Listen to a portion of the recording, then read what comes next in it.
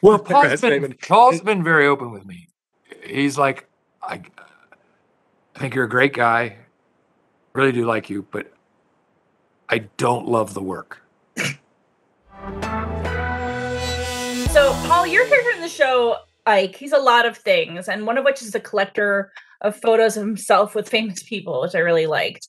What do you think that says about him, and how does it add to his character? Like, there's some narcissistic qualities there, but there's also insecurity. Look who I know. Look who I'm friends with. I'm an important person. Like, there's a lot there. You could say this is the reason for it. All of that could be true. None of it could be true. I mean, maybe he just took lots of pictures, and that's just the reason. But I tend to lean toward the former. I mean, who wouldn't be excited to see Raul Julia? I guess. I don't know. Well, one of our greatest actors. Yeah. Truly excellent in Addams Family. Will both of you do some dancing in this series? And I'm wondering, do you like figure out how your character would dance and dance in that way? Or is it really just like you with some tweaks? Like, do you dance in character? I probably don't really figure it out in terms of dance until the actual moment. And I mean, hopefully I've gotten to move as the character would move enough times to be able to equate, well, this is how they would dance. But I don't spend time dancing as the character. How do you think how was Marty's motion and gait or whatever different than yours? More of a manifestation of his neurosis. I don't know. I just felt kind of smaller and more vulnerable, and Ike was so big to me. Paul's character was someone I truly looked up to and wanted to listen to his every word, and I think I took that on physically. When you're playing a character, and certainly characters like this, which is our looks are very different than the way we normally look in real life, and we sound different than the way we sound in real life. That sometimes even subconsciously manifests itself in physicality. So we do stand differently. We will dance differently. Yeah. We'll, that kind of stuff.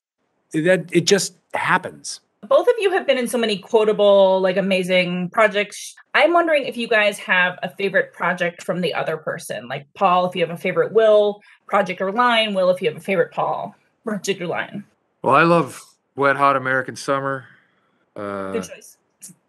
Topical. Right. Classic. I mean, I don't know. I don't want to put you, on this spot trying to think of my. Well, Paul's been very open with me. He's like, I think you're a great guy. Really do like you, but I don't love the work. It's the only I'll give you one last chance. And I think I finally proved it to you this time. You know what? You really surprised me with this thing. Thank you. Will has done iconic performances. I mean, I love, one of them I was in. I think Ron Burgundy is one of the greatest comic creations. Fantana, come on. Not only that, I mean, let Buddy the Elf. Who else does that? Who else could do that? Step Brothers is one of the funniest films of the last quarter century. And then Will's dramatic work is really good. He's a great actor. I'm a fan of. I feel the same about Paul. I'm a fan of most of the things I've seen. I love it. Thank you so much. It's so flattering. Yeah. That was one of those trying to sound insulting while being a compliment. Fan of most of it. I think I can help you. The first thing I'm going to do is completely unethical. I'm going to give you a hug. I'm a hugger.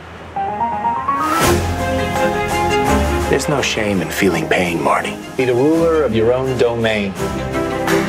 Work begins at 9 a.m. sharp.